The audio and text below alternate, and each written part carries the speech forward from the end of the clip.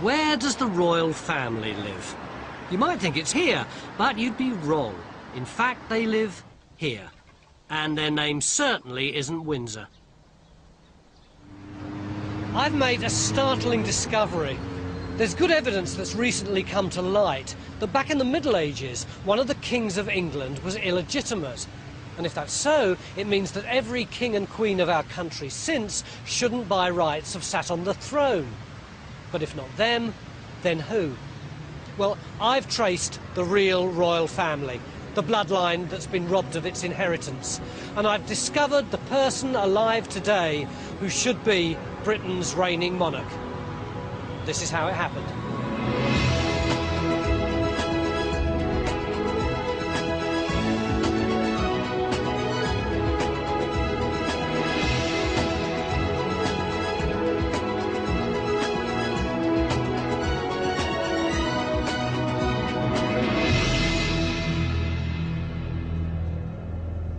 What am I doing making a fuss about a centuries-old skeleton in the royal family's closet? Well, to me, it's all about the rules of the club. The monarchy rests entirely on blood and inheritance.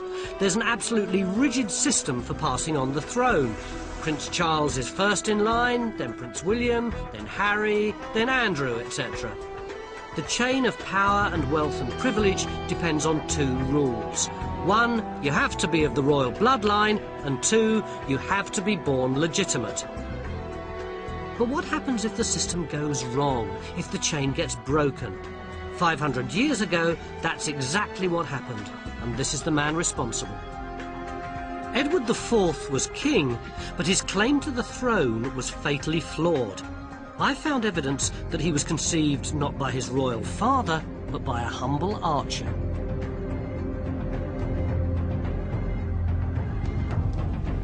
It was the summer of 1441. England was at war with France. Edward's mother had gone there with her husband. While he was away fighting, she was rumoured to have had a fling with an English archer based in the Rouen garrison. 9 months later, Edward was born. Within 20 years, Edward became Edward IV. But gossip about his parentage persisted in his lifetime and even after his death.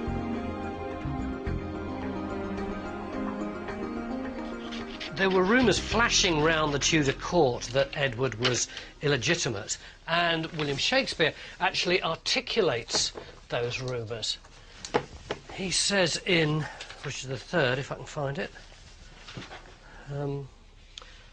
when that my mother went with child of that insatiate Edward, noble York, my princely father, then had wars in France, and by true computation of the time, found that the issue was not his begot. That's pretty clear, isn't it? But the gossip was just that. There was no proof.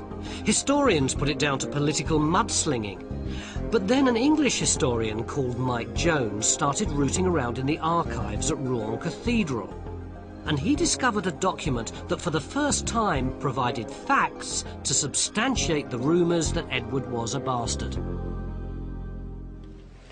When you came here, what was it you were researching? I was looking into the records of the 100 Years' War. And you found this thing? This register. What is it? It's a record of the cathedral chapter for the summer of 1441. What's so significant about the summer of 1441? This is when Edward would have been conceived. And what was it that you found? That the Duke of York, his father, is not actually where he should be. He's on campaign in Pontoise. Prayers are being offered for his safety. What does it say? It says, a sermon is being preached for the safety of the Duke of York on campaign in Pontoise. So they're worried that he's away at the very time when he was supposed to be impregnating his wife? Yes. But couldn't the child have been premature? Very, very unlikely. A premature child would have been recorded. No one had ever understood the significance of this information before you found it?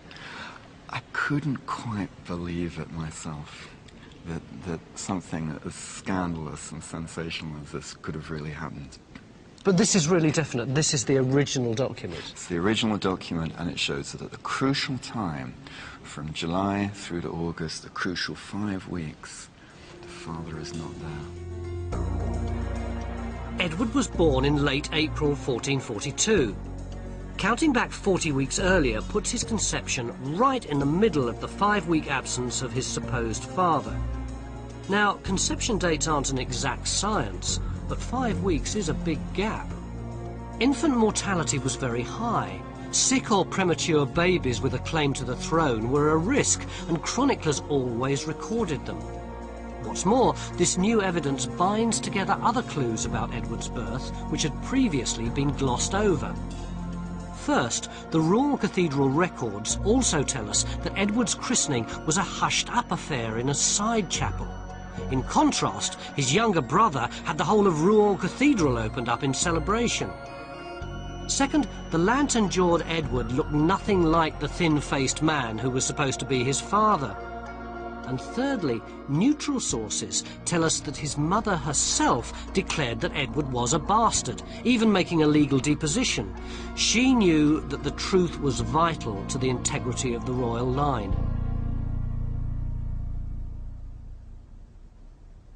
So why does it matter whether or not Edward IV was legitimate? Well, if I stick this up here, hopefully I can show you. This line at the top here is the great line of British kings through from Alfred the Great to Henry II to Edward III. But after Edward, suddenly the whole thing explodes. It goes bush, because it's the War of the Roses and all the kings start dying off like flies, until in 1485, when Richard III dies, there are no claimants left except this one, Henry VII, and his claim comes through this line, which is an extremely dodgy one, because it's about the fact that John of Gaunt had a mistress Catherine and they had children, and that line is specifically barred from inheriting the crown. So in order to legitimise himself, Henry VII married this woman, Elizabeth of York, and her claim is based on the fact that she is the daughter of Edward IV. But if Edward IV is illegitimate, then that invalidates the claim of Elizabeth, and consequently of Henry, and of Henry VIII, and of Elizabeth I, and of the Georges, and of Victoria, and everyone all the way down to the House of Windsor. Those few words in an ancient document had potentially seismic results. Edward's illegitimacy removed a vital link from the royal chain. I was about to contest British history as we know it. I wasn't naive. I knew it was impossible to be 100% certain about events that happened 500 years ago. But I wanted to make sure I had the balance of probability on my side. And where better to check 15th century facts than at the academic world's 15th century conference.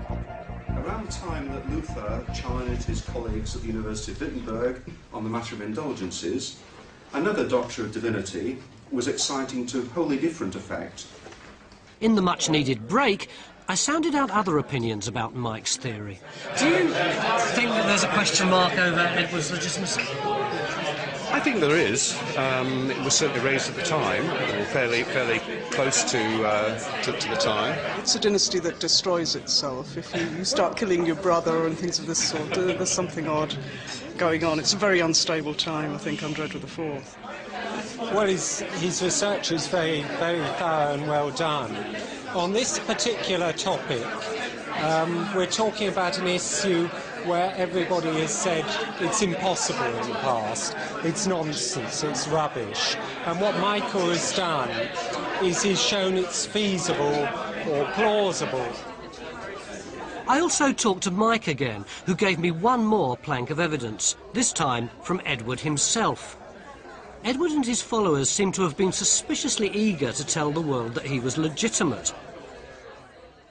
His own circle, once the story gets out, go to the opposite extreme to try and dampen it down. But that's what's so fascinating. So they're bringing out these wonderful eulogies to Edward, but they keep having to emphasize what should be obvious. Conceived in wedlock, of the royal blood, But he's on the throne. Methinks the lady doth protest too much. Indeed. Yeah. As part of their desperate propaganda campaign, Edward's supporters wanted to deflect attention away from Rouen. So they named an alternative time and place for his conception. The respectable family residence at Hatfield Chase in Yorkshire, before Cecily Neville even left for France. But when we actually look at the itinerary of Cecily and Richard, we find they've travelled south by the beginning of June 1441.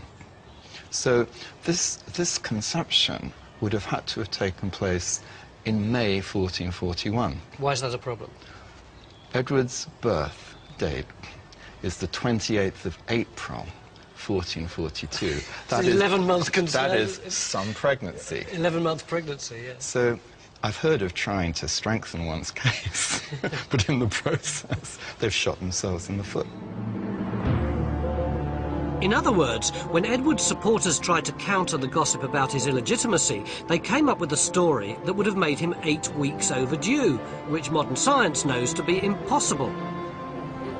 I was ready to start the quest to find who should really be sitting on the throne of Britain today.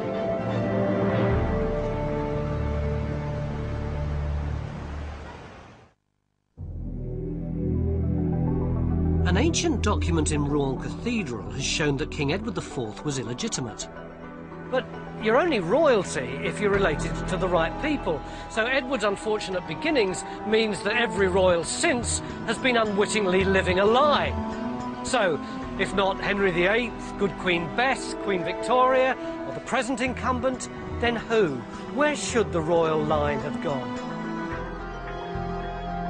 Forget the history you know. Prepare to meet a Queen Margaret I, a King Henry X, and Queen Barbara I. But in tracing the rightful heirs to the throne, I wanted to follow the established royal rules exactly. As I'm no genealogist, I decided to start at Debrett's, the acknowledged experts on inheritance and the aristocracy. We've been doing a lot of work on Richard III and Edward IV, and we've come to the conclusion that Edward IV definitely was illegitimate. But I'm a bit stuck on working out where we should be looking for the true monarchical line once that happens. What are the rules here? I'll get to family tree, and that will help to illustrate this question.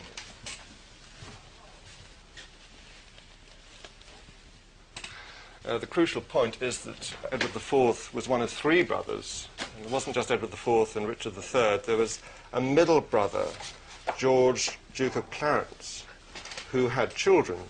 So his children actually would have taken precedence over Richard III. Because here, there's Edward IV. Yeah. There's George, Duke of Clarence. George's 2 children were the last of the Plantagenets. Edward, Earl of Warwick, who was a poor simple boy locked up in the Tower where he died, unmarried. But this intriguing lady, Margaret, Countess of Salisbury, was the very last of the Plantagenets, and as such she was a threat to Henry VIII and the Tudor line. And Henry VIII was determined to get rid of her. Quite late, actually, in his reign, there was a trumped-up charge of treason, and she was done to death on the scaffold, and she was complaining to the last breath in her body. And did she have children? Yes, she did. She had quite a few sons, and it's through this line, again through the female line, that we followed this line of descent. So I'd found my true Plantagenet heir, the person who should have been on the throne. I'm calling her Queen Margaret I.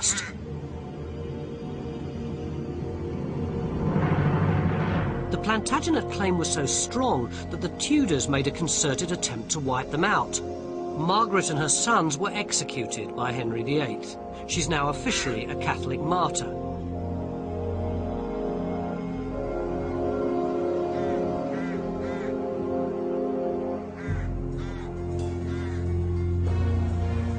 But her descendants survived.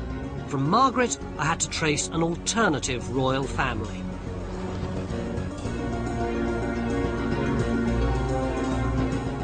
She was the first step on the trail to find our real monarch today, and the trail led me north. The power base of our rightful rulers was a world away from Windsor and Westminster in Ashby de la Zouch in Leicestershire. Why Ashby? Well, it was the stronghold of the Hastings family. Queen Margaret's granddaughter married into this family. It was the offspring of this Hastings Plantagenet line that I had to follow.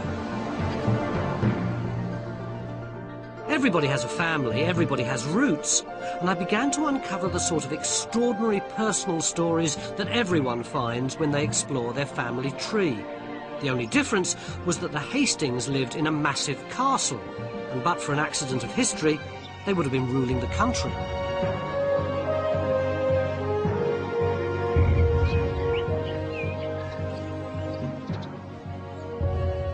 By the time of Elizabeth I, the heir to Ashby, and therefore our alternative Plantagenet monarch, was Henry Hastings, 3rd Earl of Huntingdon. Forget the bloke with the 6 wives, this is the real Henry VIII.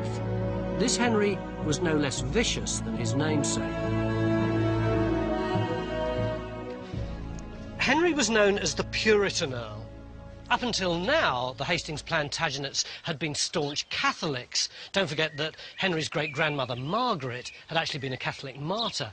But Henry instituted his own mini-Reformation and started persecuting the Catholics zealously. There's one story where he punished a housewife who'd been hiding a Catholic priest by laying her on the ground, putting a door on top of her, and then squashing her to death. Henry was happy to serve the Tudor Queen. He didn't know the rules had been broken, but records show she was only too aware of his pedigree. There's a lovely bit here that says that Queen Elizabeth became ill and she started worrying about the fact that she hadn't got an heir, and someone said to her, "Don't panic, because Henry, Earl of Huntingdon, has got a legitimate claim." And amazingly, she immediately became better. And that was the last time, until I came along, that there was any hint that the Hastings Plantagenets might actually have a claim to the throne. For hundreds of years, the royal family tree would weave its various branches through British history. It would survive threats and crises, but no one would look back at its roots and suggest the whole line of succession was fatally flawed. 80 years on, the Tudors had been succeeded by their cousins, the Stuarts, and the person wearing the crown was Charles I. When Charles slid to defeat in the English Civil War, the Hastings Plantagenets stood by him to the end.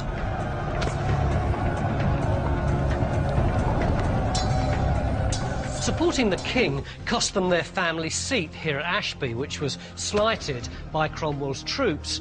Nowadays, if we say we've been slighted, we mean that someone's been a bit sarcastic to us and we feel vaguely miffed. But in the 17th century, slighting meant taking a building back to ground zero. You can see what Cromwell's men did here. They completely blew up half the building. These massive walls completely gone. And the rest of it they left open to the elements.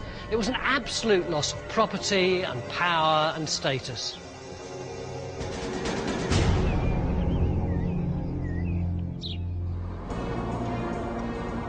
On their behalf, I was outraged at the irony that our Plantagenet family should have lost so much through sticking by the royals who'd supplanted them. But aristocracy has an uncanny knack of clawing its way back.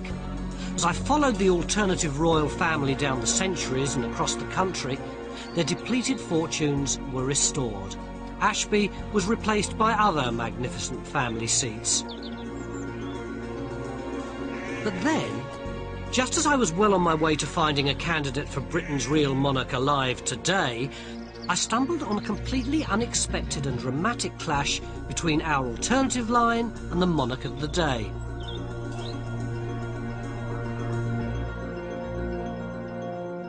The Hastings had taken on the title of Earl of Loudon. This was their enormous castle in Scotland. It was known as the Windsor of the North, 365 rooms. But building it emptied the family bank accounts.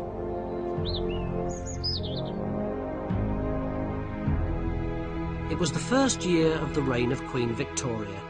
Our real monarch at the time should have been George Lord Hastings, the Earl of Loudon.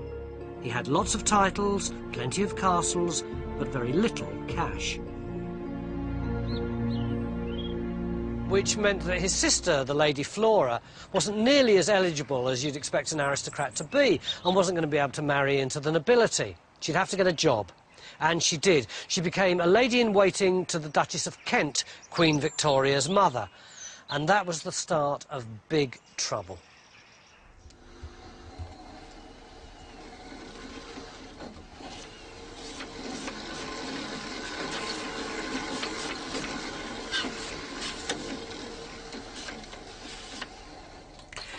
For the very first time, our royal family hit the headlines. Flora found herself right in the middle of a national scandal. It wasn't her fault. She was the victim of a family feud involving Queen Victoria, Queen Victoria's mother, who Flora was lady-in-waiting to, and a man called Sir John Conroy, who'd been acting as Victoria's unofficial stepfather since Victoria's real father died when she was 8 months old. Nowadays, newspapers print gossip about royal sex lives at the drop of a hat, but in 1839 they had to be much more circumspect. Nevertheless, nothing could stop the gossip that Sir John Conroy was far more than her mother's private secretary. Victoria hated him for that. She called him the monstrous devil incarnate. When she came to the throne, she had two ambitions. One was to get rid of all the immorality of the Regency period, and the other was to get rid of Sir John Conroy. And that is where Flora comes in.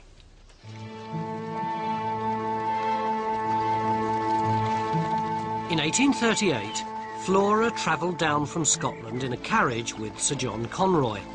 They were alone, no chaperone. There were rumours. And when months later Flora's stomach started to swell, gossip about a pregnancy became rife.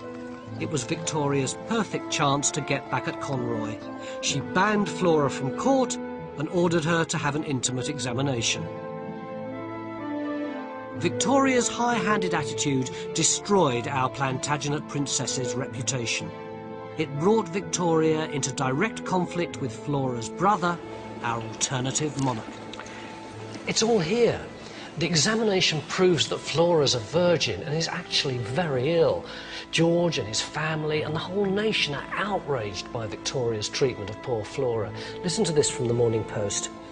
Lady Flora Hastings endures with patience and resignation the anguish of a wounded spirit. A virtuous and amiable lady destroyed in the flower of her days by the slanders and the insults of court minions. Of course, they couldn't actually criticise the Queen openly, but everyone knew what the phrase court minions really referred to. This incident ended the young Victoria's honeymoon period with the British public. This is the dramatic moment in history when our alternative royal family dared to stand up to the person on the throne.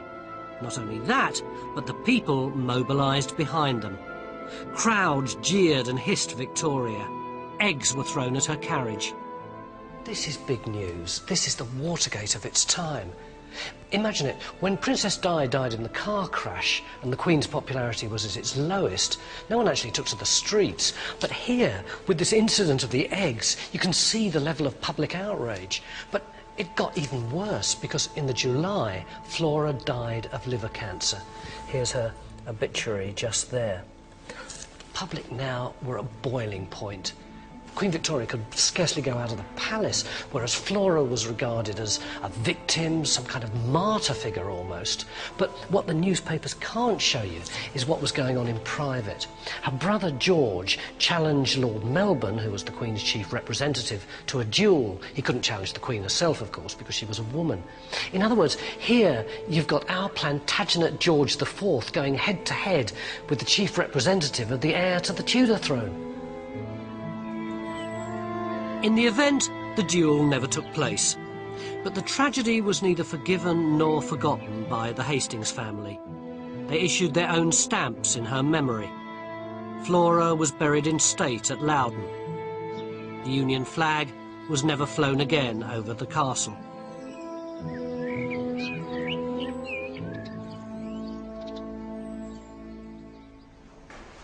The publicity about Flora made my research easier. But later on in Victoria's reign, our alternative royal family were hit by a massive change in their fortunes. In a dramatic twist of fate, the noble Plantagenets were torn off their pedestal. It was an event that totally transformed my search for the person who should be on the throne today. This was the man responsible. Henry Waysford Charles Plantagenet Rawdon Hastings. He was, frankly, a bounder. He even stole his friend's fiancée. But he had only one real love in his life. Henry was married to the track. As soon as he came of age, he started to run horses and bet heavily.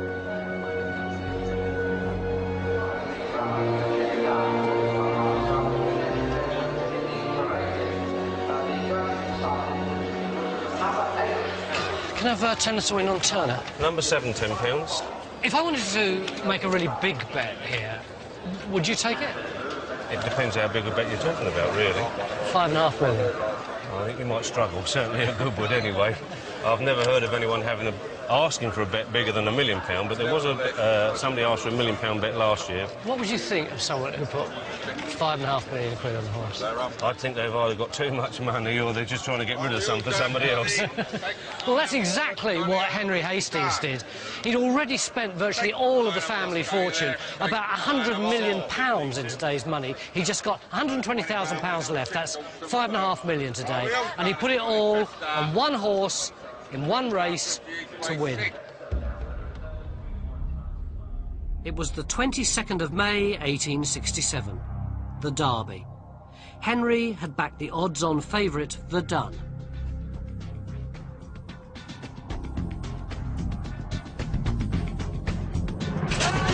were off. Right from the start, Verdun was in the lead. All the way round, he was leading. Then in the final furlong, a rank outsider called the Hermit started to gain ground. With every step, he got closer.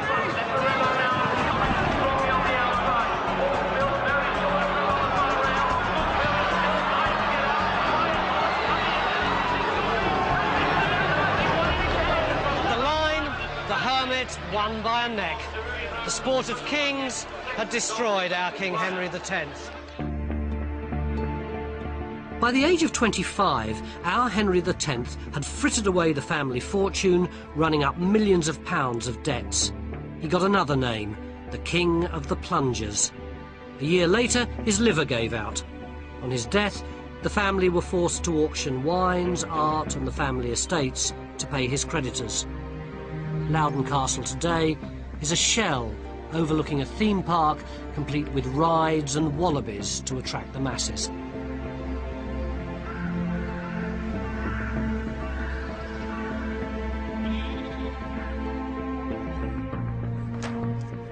Suddenly, our alternative line had run slap bang into the real world.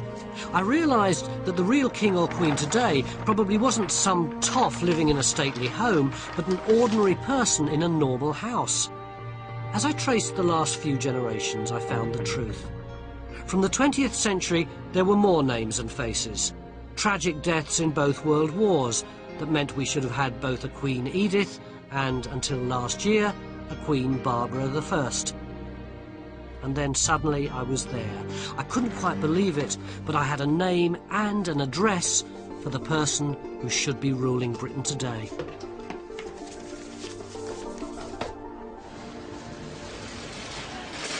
In 1960, when the present occupant of Buckingham Palace was still in the first decade of her reign, a young man set sail from England. He was heading for a new life abroad. He didn't know it, but he was leaving his kingdom behind. Good morning.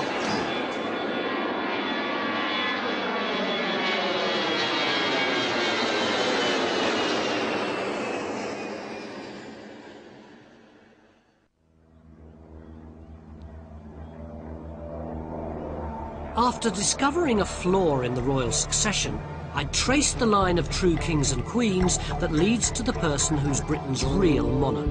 But he'd emigrated. The true heir to the throne was born in Britain, but now lives in the Australian outback. That's all there is to it. That's it. Not much difficulty finding him there, should we? Would think so. Should we go down and have a look? Yeah, sounds good. His name is Michael Hastings. Armed only with my family tree and my increasing obsession with the subject, I went to tell the man who should be King Michael I the good news.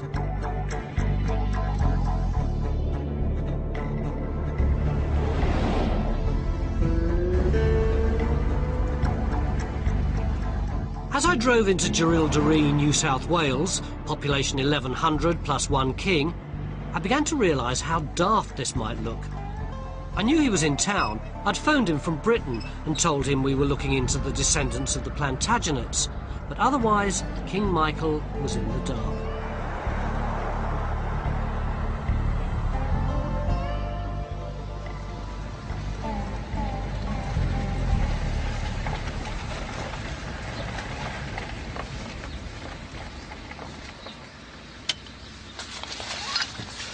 .74. 12,000 miles, 2.5 days and a lot of jet lag, and I'm finally here.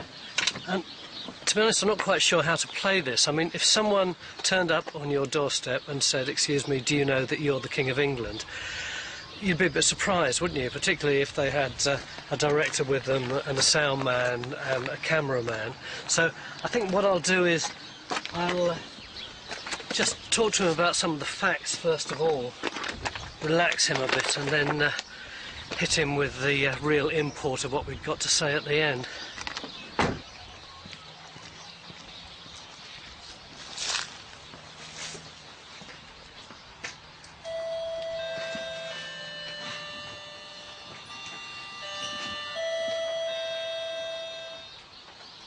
G'day. Hello, Michael. Yes, come on in. I'm Tony Robinson. Hello, Tony. How are you? This is our camera crew. Come on in. Thank you. Would you walk? Not from England, no. Michael, the reason that we've come over is that we've been doing a lot of research on the Plantagenets, of which you are... one, yes. A very distinguished Very distant one too. Just looking at the top bit, see, the kings of England, starting with Henry II and further back right to William the Conqueror and beyond that to Alfred the Great. I went over the now familiar pattern. Wars of the Roses, Clarence, Henry Tudor, and of course the missing link in the royal chain. All of that's okay, except that we now believe that Edward IV was himself illegitimate. Which means that Elizabeth was illegitimate, Henry VII was illegitimate anyway, so this whole Tudor dynasty is built on a lie. It means that you are the rightful King of England. Well, there you are. How do you feel about that? Bloody awful, isn't it? No, I don't. Bit of a shock, isn't it? Bit of a shock. Has it ever crossed your mind before? No, it hasn't actually. But you knew you were a Plantagenet. Well, yes, I just said, oh yeah, well you go back so far and you somewhere along the line you're a Plantagenet, you know. But I didn't think it would work. I didn't know anything about this bit, the illegitimacy bit. Yeah.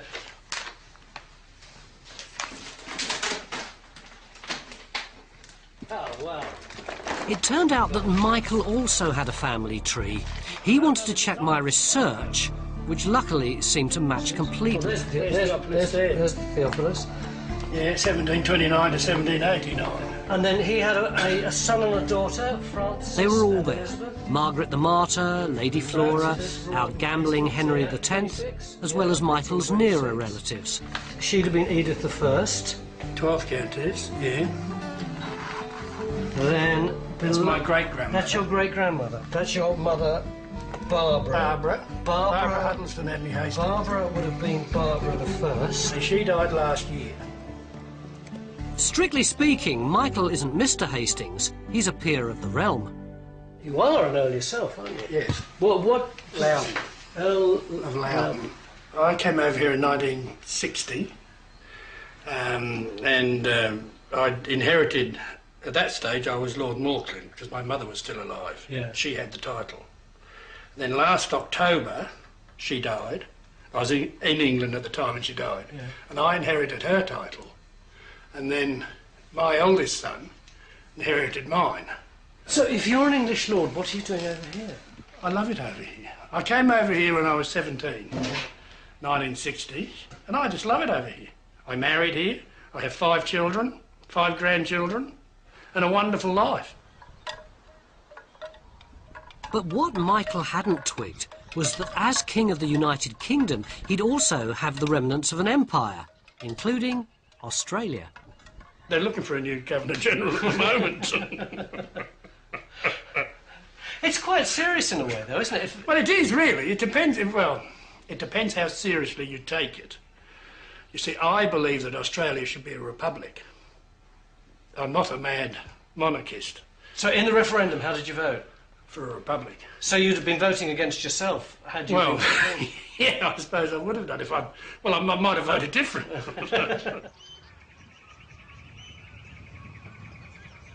Two of Michael's daughters also live in Jerilderie.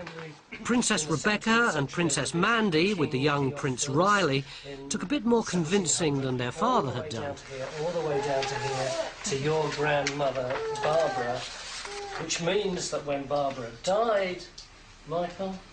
Became King of England. You're right. Became the true King of This England. is the King of England, which means that you two are princesses. It doesn't mean, like it does mean, but really. You've got to remember, this lot aren't just going to step aside and say, here, I'll take over. Well, I don't know, if you've got an army together, maybe they... This is real stuff. This is real, proper... We are the true royal family of England. Just not that we're not believing people, but... OK, you want the facts. There's only one way to guarantee the facts, and that is via DNA. Would you be prepared to let us have a little piece of your hair, and we can run the DNA check and make sure that this is true? The history is very big. Charles is true. Have you got a pair of scissors? I don't know, Dad, if you're going to hair.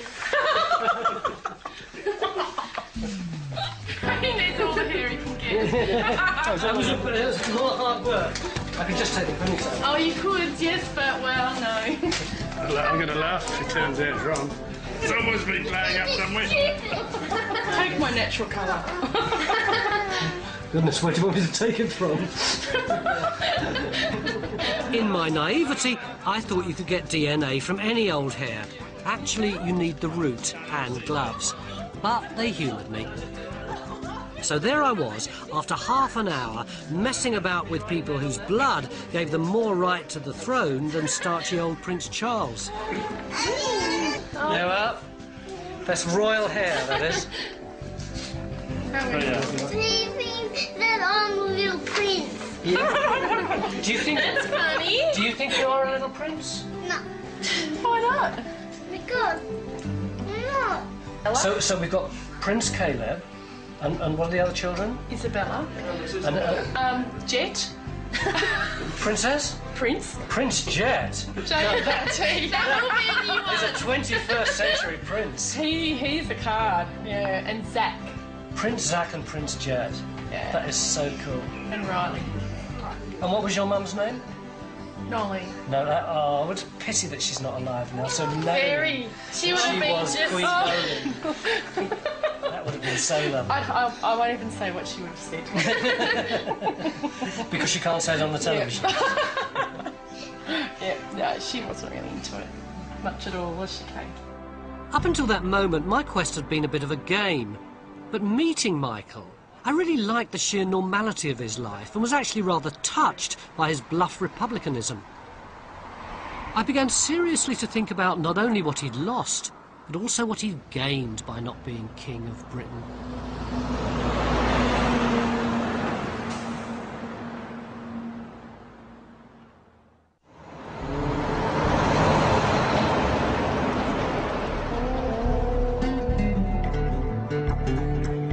Not Balmoral, not Sandringham, not Windsor, but Jerilderie in Australia, home to Britain's real monarch. Because if you think this is the royal family, think again. According to my calculations, this should be King Michael I, and his family include Simon the alternative Prince of Wales, Marcus, Lisa, Princes Jet, Zach, Caleb and Riley, not forgetting little Princess Isabella.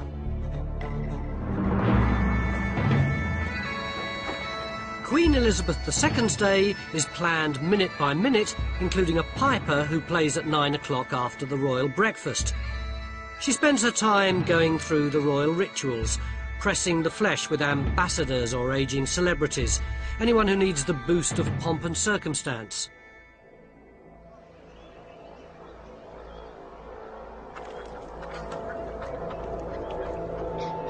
Michael's day begins at 7:30, when he sets out on a half-hour drive to work.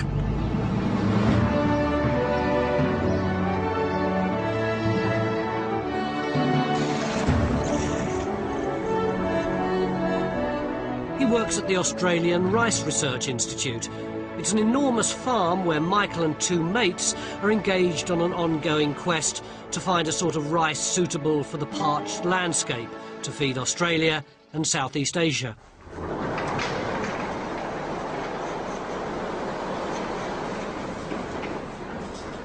Yeah, I don't know what fertiliser we got left, Mike, but Oh, so we'll have a look through these bins. Do you want to start chucking them in the Bedford? All right. And Matt and I might try and work out what's in the other bins. One of the interesting things about our Plantagenet king is that he started off as a standard British public school boy with the title, but something in his character transformed him into a regular Aussie bloke who'd vote to get rid of the monarchy. Like Prince Harry, Michael came to Australia to do some jackarooing in a sort of gap year, but his temporary stay became permanent. After a couple of other jobs, I joined a company called Dennis Lascelles. They were a stock and station agency. A stock and station agency over here is a combination of kind of buying and selling properties and sheep and cattle and all that kind of thing. And they sent me to Jerilderie. That's how I started in Jerilderie, and that was in 1966. And I've been there ever since. It's a very small town. What's in it for you? The casualness, the friendship, the lifestyle. That's the bit I like. After only a couple of days in the bush, I could see what attracted our real king to the tough but uncomplicated Australian lifestyle. I think I'd pick if you did that to me.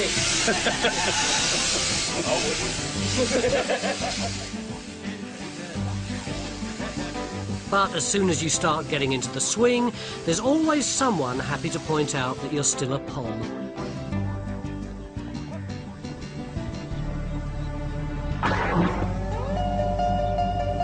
Years on, I'm still a pom, or that pommy bastard, you know, one or the other. Yeah. Oh yes, well that's typical Australian, mate. Oh yes. You know, I don't think I'll ever become a local. It doesn't rankle? No, not at all. Not at all.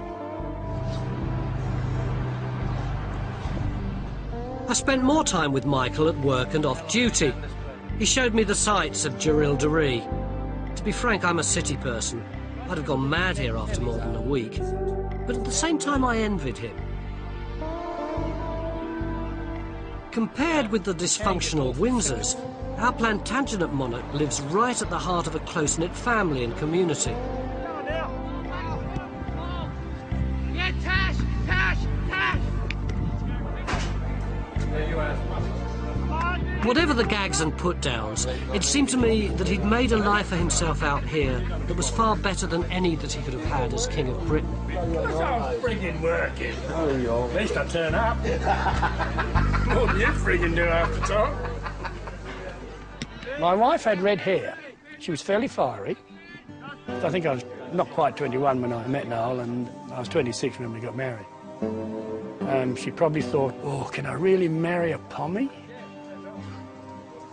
What do you think Nolene, an all-Australian girl, would have said if she'd known that she was really the Queen of England? I think she would have probably said, get me another stubby, Michael. I think I'm going to need it. If the Queen abdicated, if she said, I've had enough of it, would you go back? Probably not. Probably not. And I couldn't blame him. But I still wondered what Britain would have been like if our alternative history had happened. We wouldn't have had Henry VIII, so Britain might still be a Catholic country like Ireland. And Britain was only formed because James VI of Scotland became James I of England as well. So there'd be an independent Scotland with its own king. And what about our current royals? Well, we've never had the House of Hanover either, so maybe, just maybe, somewhere in Germany today, a very ordinary and elderly lady, who may or may not be called Elizabeth, goes to buy a few slices of breakfast. Guten Tag. 200 Gramm Wurst, bitte. Ja.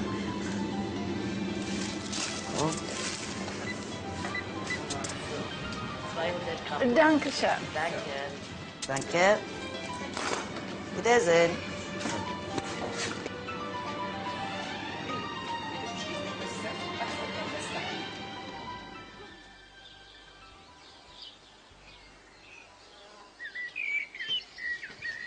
I've got the answer to the question I was asking myself. I now know who should be ruling Britain in another reality. Except, of course, in real life, things are just as they are. King Michael's far too happy down under to think about storming across the seas to occupy Britain and seize Buckingham Palace. So, if that's the case, what was the purpose of the whole exercise? Well, for me, I really understand something now about the nature of history itself. It's fragile, it's accidental. For instance, this is Ashby de la Zouch Castle. It's the epitome of the kind of power that the Hastings had when they were at the height of their dominance. It's strong, it's big, it's confident. Whereas over there is the little house where Michael's mother lived for most of her life. It's unassuming, it's modest, it's normal, just like Michael himself, a million miles away from all the trappings of monarchy. Which reminds me of the medieval notion of the Wheel of Fortune, where some people rise up while others are cast down below. And that makes me think of the whole career path of the Plantagenet family.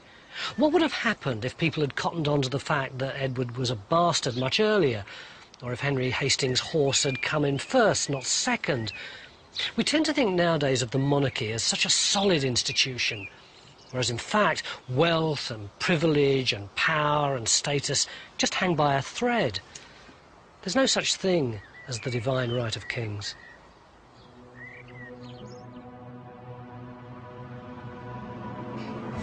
Because we haven't even started to talk about the enormous power that a monarch's got, even today. No, well, that's right.